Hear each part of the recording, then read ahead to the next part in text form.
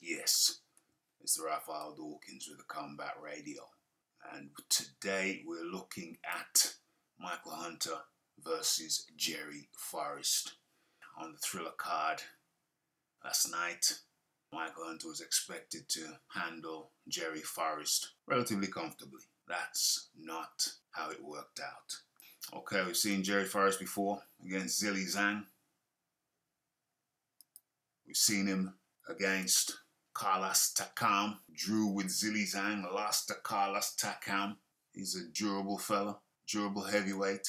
He's on the smaller side for a heavyweight, but pretty much similar dimensions to Michael Hunter. Something that I found quite interesting was Michael Hunter was not...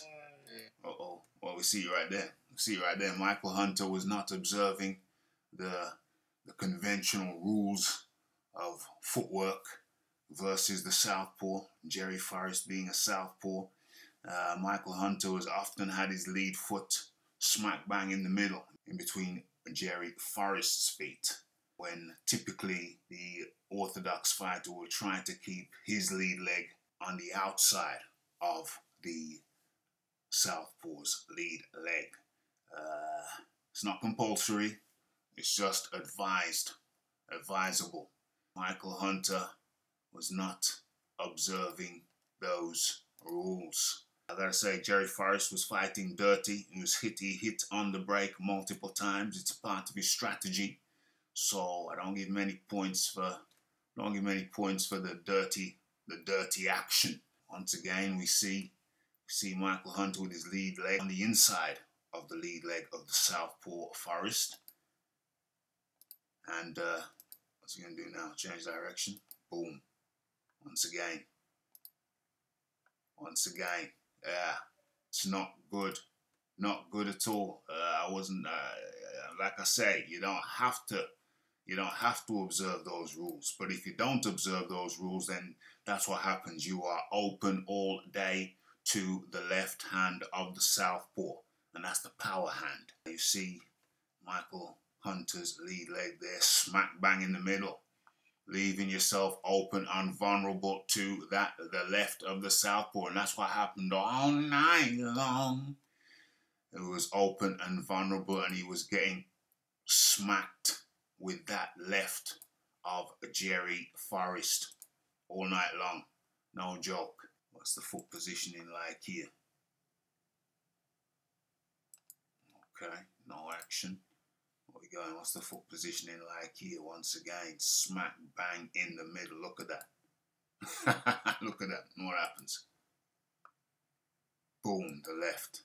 Missed that time. But there you go. That's the story of the whole fight. What else was there? Yeah, Michael Hunter threw up at the end of the 6th round. Fight can be stopped for that.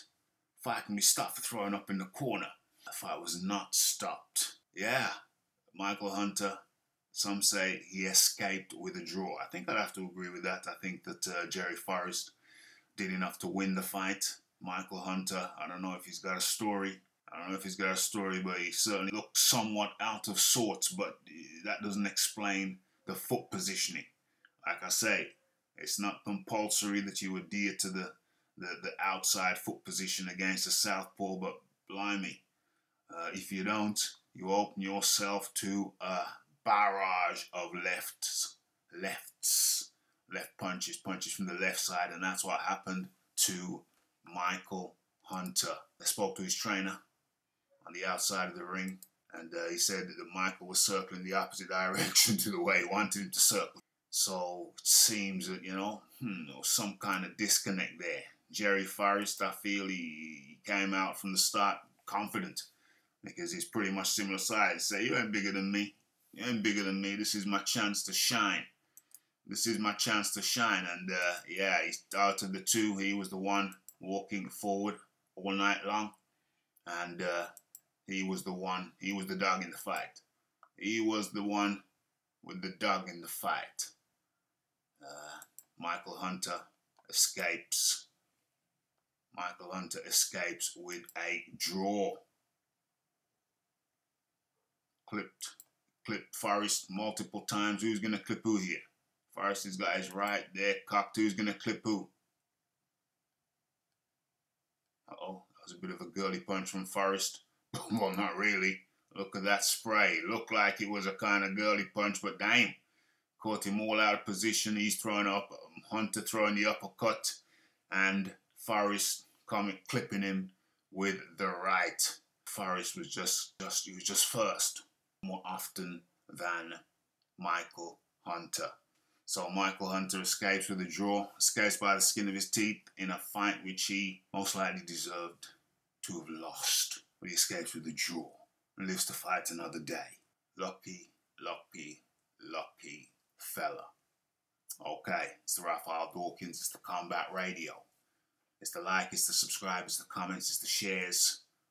Hit the bell icon for news and notifications. Micheal Hunter gets a split decision draw versus Jerry Forrest.